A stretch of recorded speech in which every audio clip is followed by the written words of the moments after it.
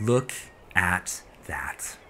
Beautiful Lake Coeur d'Alene during the wintertime.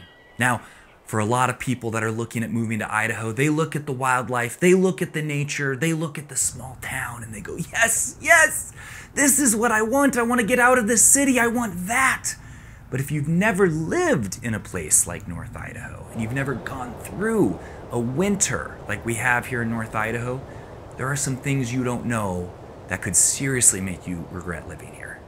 My name is Trent, and I'm the guy on the right sitting in beautiful Lake Coeur d'Alene in the winter time.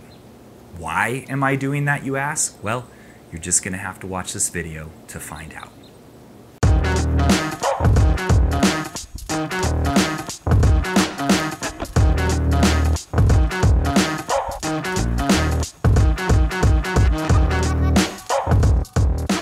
Welcome to another episode of Living Life in North Idaho, where we discuss living life in North Idaho, all the aspects, eating, working, playing, buying real estate, everything you need to know to decide if Idaho is the right place for you. Now, if you've never been on YouTube ever, you might not know that you need to hit the subscribe button and tap the notification bell so that when I do come out with another video, you'll get notified. Otherwise, you're gonna watch me, you're gonna go, that was great, and you're never gonna see me again, and I'll be very sad about that. So hit the subscribe button. And if you are serious about getting moved to Idaho, reach out to me personally at the phone number or email address listed below. Day, nights, weekends, it does not matter.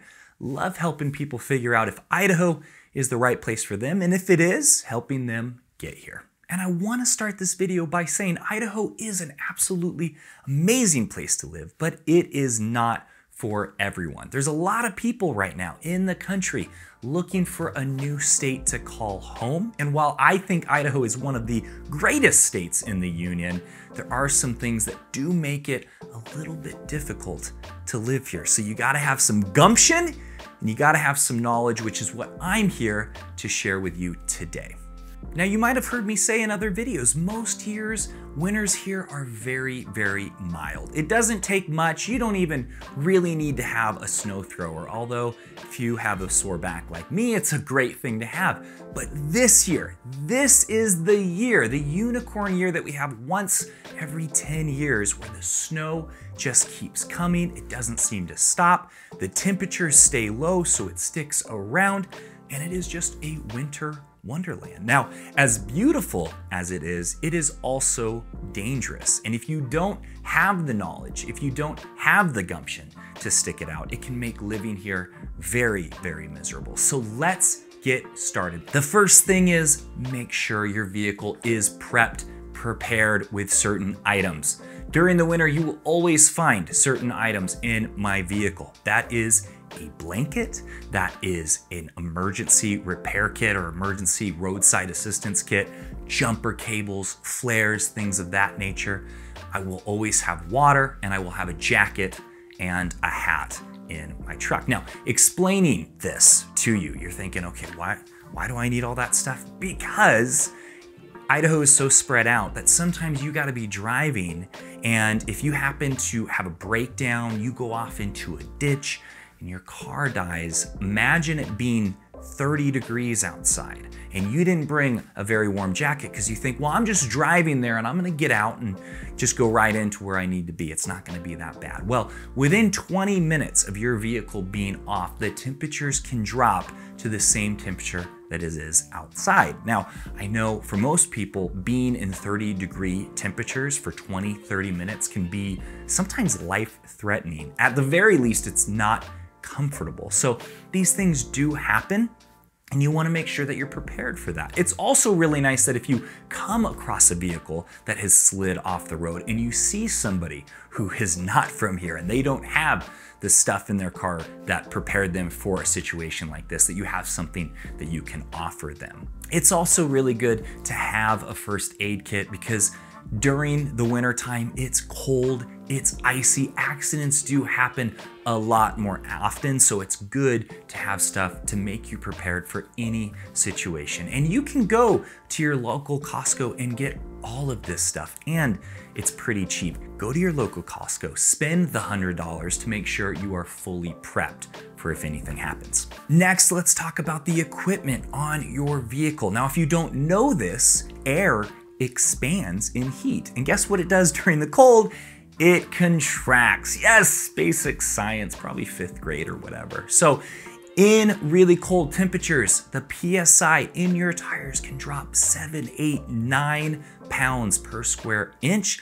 That means that you are gonna be feeling a lot of slop while you're driving. There are times where you want to deflate your tires. Say you're in really thick snow and you're spinning. Sometimes having a little bit of extra tread can be good, but overall you want to make sure your tires are filled up. Now, one way to solve this problem is you can go to Costco and they will fill your tires with nitrogen. It does cost more, but nitrogen does not react as much to temperature, so you don't have to worry about it going up and down so much. But number one, make sure your PSI is right in your tires. Make sure you're rotating your tires. If you haven't rotated your tires in a while, that means the front is gonna have less tread than the back, which is not always a great thing, because when you go to make that turn, you're just gonna keep sliding, and that's no good. More on that later. The next thing you wanna check is make sure that you have washer fluid. Now, I know this might seem like, oh, well, I mean, no big deal. It's a huge deal, trust me. There have been plenty of times where I'm coming back from Schweitzer or just on a long drive and I run out of windshield wiper fluid. And guess what? All the cars in front of me are throwing that dirty mud water up onto the windshield, and pretty soon I can't see through it. I've literally, when I was younger, not as responsible as I am now, having to take a water bottle, freezing temperatures because you're driving 50 miles an hour and the wind chill is just hitting your fingertips and you're dumping water on your windshield to be able to wipe it. It's a really good idea. Just take your car into a Jiffy Lube or your dealership and go, hey, can you just go through everything, make sure that I'm good to go for the winter? They'll go through, top everything off, check everything, make sure you're good to go. And make sure that you do get to the mechanics or the tire shops early. Don't wait for the first snowfall. Trust me, it will be hours, weeks to be able to get in. Always try to get in right when the temperature starts to drop. Just call them, schedule an appointment. That way you're not coming in and going, hey, I need to get those winter tires. And they're going, yeah, what do you want us to do? We have a long line of cars. You suck at planning things. So they're not gonna respond very well at you being really upset and uppity. Just do your best, set a reminder when winter hits, when it starts to get cold, take your car in, get it checked out, get the right tires put on. And I can't recommend this enough. Go and get remote start for your vehicle. I've had vehicles without it, and once I got it, I've never gone back. That's like the first thing I ask. Does this vehicle have remote start? Because if it doesn't, I get it put on. There are times, I mean, even if you're just going into the gym or going to the mall or going and getting some food, it is so nice to just hit that button, start up your vehicle. Some of the newer vehicles actually have it on the app where you can do it from pretty much anywhere in the world. You can start your car. It's just so nice to be able to get in, especially if you have seat warmers. Those things are going, you get in, it's nice and toasty. Trust me, you're gonna love it. Leave a comment in the comment section if this is something you've experienced, because I promise you it's gonna be all positive things. I don't know anybody who goes, oh, I hate that. No, it's wonderful. And the last thing I gotta recommend for having in your vehicle for equipment is a really good ice scraper. Keep it in your vehicle. You never know when the temperature is gonna drop. Maybe it starts raining, temperature drops, now you have a sheet of ice over your windshield. And a lot of people, if they're not from here and they're not very bright, they'll go and grab some hot water and throw it on their windshield. And guess what? One, that doesn't really solve the problem. Two, you're gonna be buying yourself a new windshield, because guess what happens when glass that heats up too quickly? It cracks. So just don't do that. Go spend $5, get a good ice scraper. I do like mine that I can slide my hand in and snow doesn't get on there. Unfortunately, my truck is too tall, so I end up having to use a broom most of the time. But ice scraper, highly recommended. All right, now that we've gone through the vehicle, you've gotten the right equipment, you've got it checked out, it's solid, you are ready to hit the road. Next we need to pay attention to is driving conditions. If you've never lived in a place like North Idaho, there are a lot of different road conditions that you're not gonna know about. You need to do some research, and overall, you need to just go out and drive in it, drive slow, and figure out what it looks like and what it feels like, because each one is going to require different driving habits and techniques. The most dangerous one that I can tell you about, I'm going to share at the end, so I make sure you watch the rest of this. But the first one we're going to talk about is the slush. Slush is what happens when it snows and then it warms up, and now you've got this really heavy, like slushy crap. And the reason this stuff is so nasty is, one, if you don't have a big vehicle, you have maybe just a mid-size or a sedan, tires will basically get sucked in to the slush. You'll be driving along and all of a sudden the slush will just grab your tire, will start turning the wheel, and you'll start going into the ditch. It's horrifying. The easiest thing to do is just press on the gas a little bit and turn the wheel slightly in the direction you want to go. This will work with all-wheel drive and front-wheel drive vehicles. Rear-wheel drive, you're SOL. You shouldn't even be driving that right now. What are you doing? Go get an all-wheel drive vehicle. But overall, this technique does work for the most part. You just want to make sure that you're driving slow enough, because naturally, if you're already driving too fast, you're not going to want to hit that gas. You're going to want to hit the brakes. That doesn't help. When you lock up those front brakes, you're just gonna keep going in the direction that you were going before. So just tap on the gas a little bit, turn slightly, you should be able to get out of it. Now, to me, one of the most dangerous times, and I just try to stay off the road if I can, the first snowfall. This is always a crazy crap show out there, because you will see vehicles off the side of the road. And it's just like a little bit of snow, but it's all of the people that have never driven in snow, they've never driven in conditions like this, they have no idea what to expect, they're not slowing down, they haven't gotten their snow tires on, so it is just a nightmare out there. Now, I personally love it because I go, yes, I've been doing this for 30 years, so I'm totally used to driving in snow, and it can be kind of fun when you have the right vehicle. But this is the time that you're gonna see people flying through stoplights and stop signs. They're going to be going off the road. So overall, I'm not worried about myself, I'm worried about the other driver. That first snow is a doozy. Just do what you can, stay off the roads. If you can't, just take it slow, take the back roads. It's gonna take a little bit longer, but you just need to know, don't go out during that first snow. That's gonna be the worst time. And the absolute scariest thing out there, now if you've taken all the recommendations that I've said, all-wheel drive, four-wheel drive vehicle, snow tires, you should be fine. But if you didn't and you hit this stuff, it is going to be very scary if it ever happens. Black ice. Now, why black ice is so scary is it's incredibly slick, it completely blends in with the road, and it's where you least expect it. So, for example, driving up the 4th of July Pass, it can be a clear, sunny day, temperatures are nice, but in the areas that it's shaded, you can have black ice and you can slide off of the road. It's very, very scary stuff. Anytime that there's a potential for black ice, I just tell people, slow down, just don't go as fast as you can. Just look shiny on the road. So it looks like the road's a little bit wet, but it's actually ice. So try to keep an eye out for it.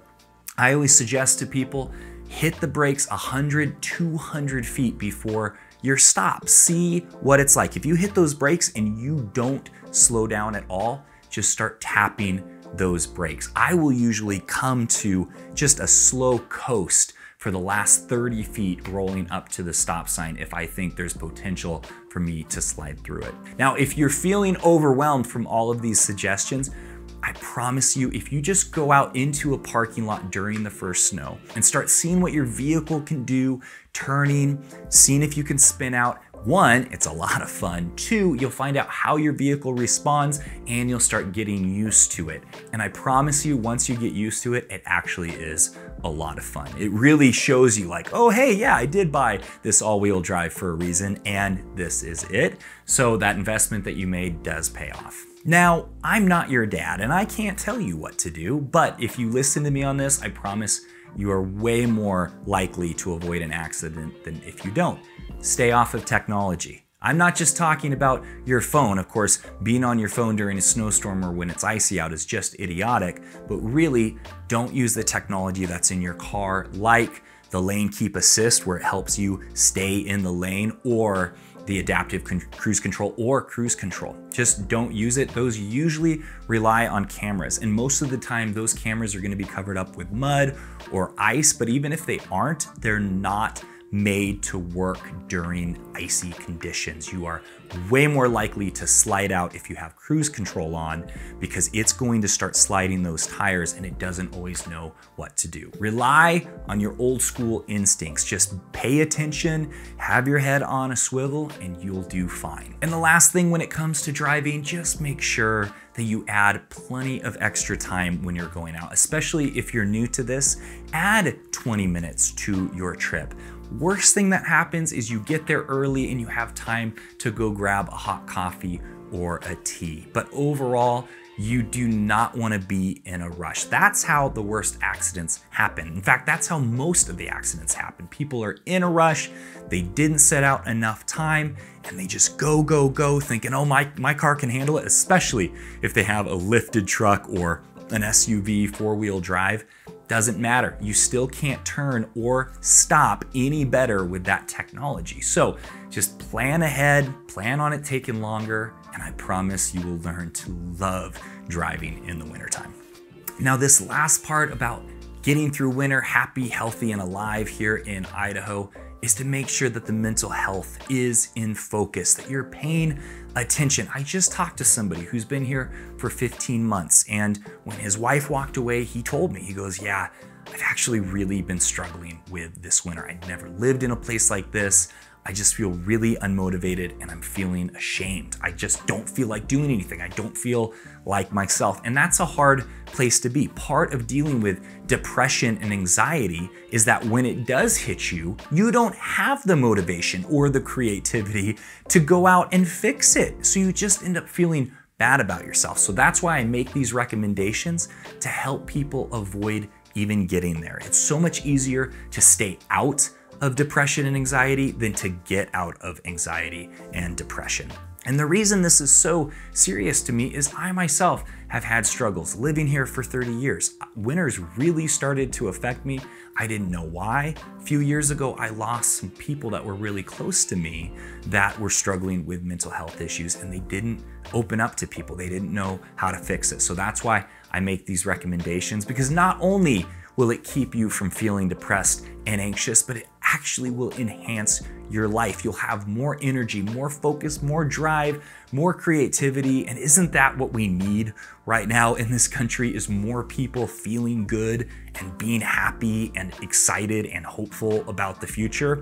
Anyway, enough about that. Here are the steps to making sure that you're keeping mental health focus in the forefront and that you're making sure that you're staying happy, healthy, and alive during the wintertime. Number one, have a positive routine. It is 4:15 right now and it is really dark outside, so that can really start to wear on you. So having a positive routine, like games that you play with your friends, your family, or your kids, you go out to eat, you go see movies, you're going and doing things, you have a routine set, because it's really, really easy to just go, there's a new show on Netflix, let's just binge watch some shows. That catches up to you really quick here. So you need to have a routine, you need to stay active, have a group that you're a part of. There's tons of churches up here.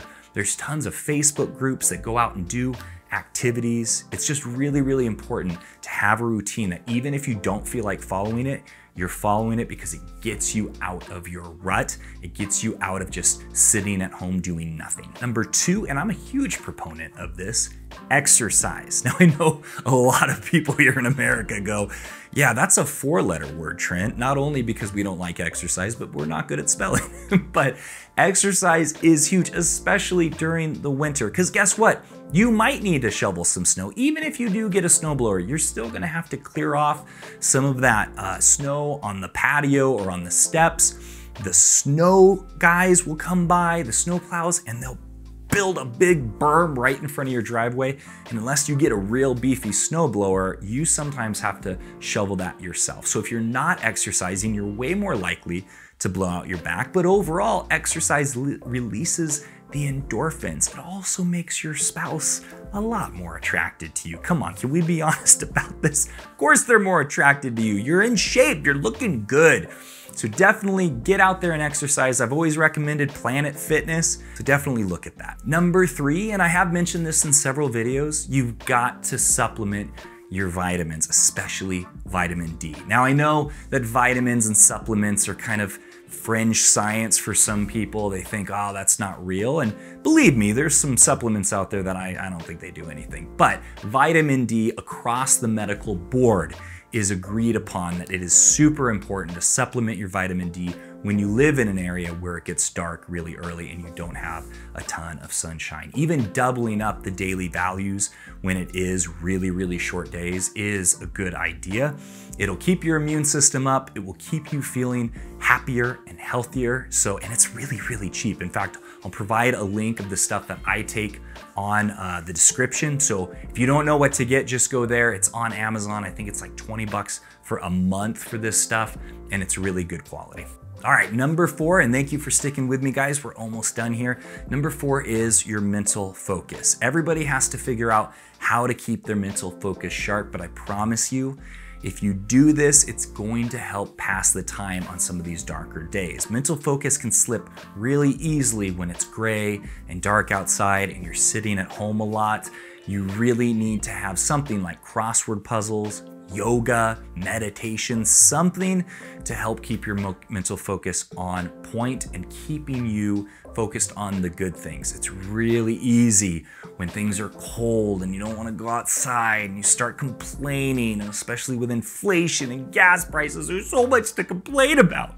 But if you keep your mental focus, it'll keep you happier. You can focus on what's important and not what the media is telling you to focus on, which is all just negative stuff, hopelessness, all that great stuff that we can't seem to not be addicted to. It's so addicting. And lastly, I told you at the beginning of the video, I would explain why I was sitting in that lake.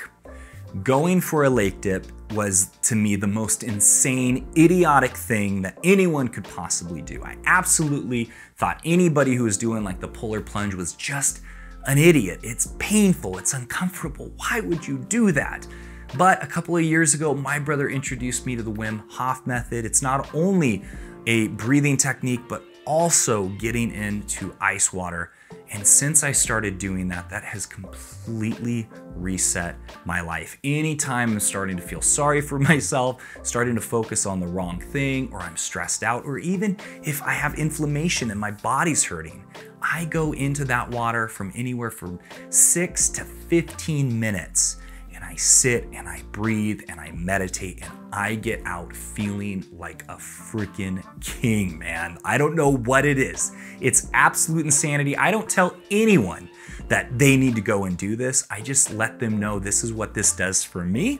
I know I'm insane, but give it a shot if you've got what it takes. In fact, just recently, all of my kids, including my wife, have gone out with me and either done the polar bath at Heat Proxia, or they've gotten in the lake with me, and they say it. I mean, they're usually only doing about 60 seconds, but they go, no, that definitely made me feel more awake. There's been studies that show that it increases your endorphins by like 250%. I mean, it's really, really good. I've never done it and regretted it. I'll say that. It's always difficult to talk myself into doing it, but it really, really helps. So if all this stuff doesn't seem to work, you found that you're here, your whole family loves it, but you're really struggling, go get in that lake. I mean, there's plenty of them. It is incredibly gorgeous because nobody's out there, obviously. There's no boats. So it's just you and nature and the bitter cold. But I promise you, if you learn how to do like the Wim Hof breathing technique and you just commit to being out there, just get in there for 30 seconds, just to commit to 30 seconds and see if you can go longer after that. But anybody who gets in there for any amount of time, I applaud you. It's a good job doing it because everything in our body says, don't do that, you're gonna die. I'm still alive. I've been doing it for 2 years. You'll be fine. Guys, that's the end of this video. Thank you so much for taking the time to watch this. Leave me a comment in the comments section if you found this helpful, and make sure you hit the subscribe button and the notification bell so every time I come out with a new video, you get notified. But most importantly, if you are serious about getting moved here, or you just have questions about what it's like really living here, reach out with a phone number. Reach out with a phone call, text, or email at the phone number or email address listed below. I do talk to everybody personally. I love helping people figure out if this is the right place for them to live. And until the next one, I will see you later.